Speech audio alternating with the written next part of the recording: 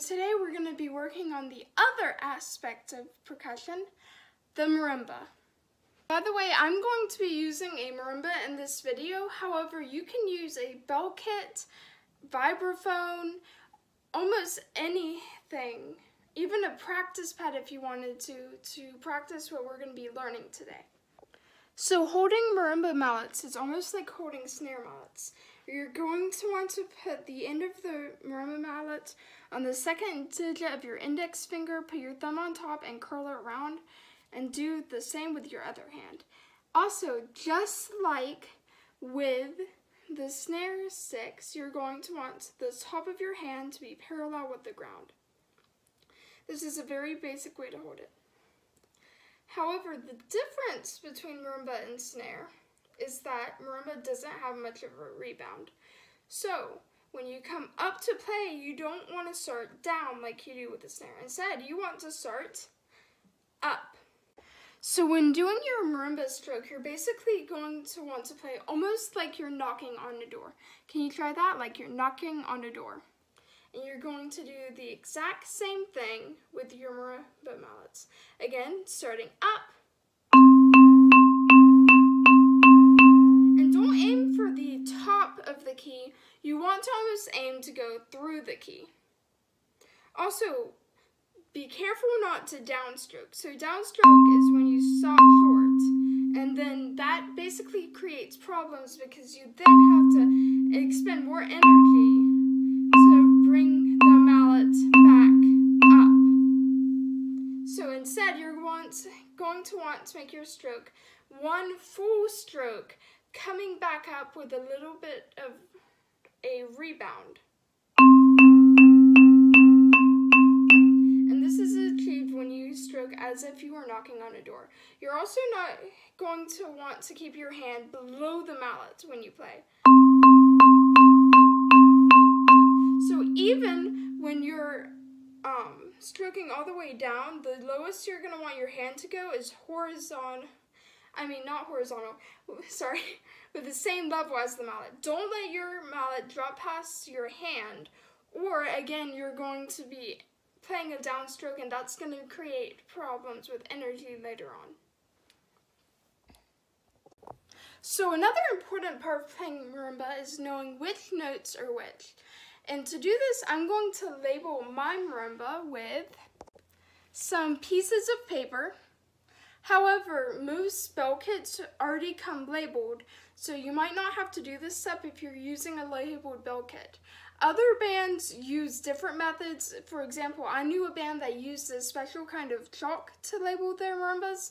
Just make sure you're doing what your instructor or band director tells you to if you have one.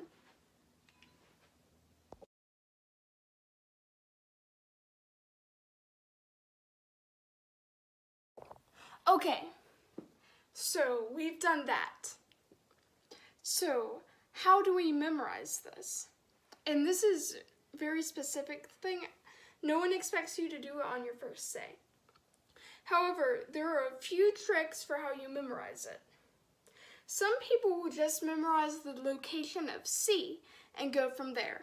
So C is beneath, to the left and beneath, the two accidentals. By the way, accidentals are what we call the top notes of the marimba, and naturals are what we call the bottom notes on the bottom of the marimba. So if you memorize that C is below and to the left of the two accidentals, D flat and E flat, and you can go from there. Other people will do the same with F. F is below the three accidentals, G flat, A flat, and B flat, and then they go from there. Other people will use how a scale is put together, and especially if they come from a chorus background, they know do, re, mi, and the different types of steps between notes. I'm not going to go into it here for the sake of time. By the way, some of you might have noticed that the accidentals had two different names. For example, this accidental is both C sharp and D flat. Why is that? So basically, every accidental has two different names because the notes are called sharps when you ascend, and they're called flats when you descend. So the same note can have two different names. This isn't really important right now, but it will become important when we learn the different scales. But we'll get to that later.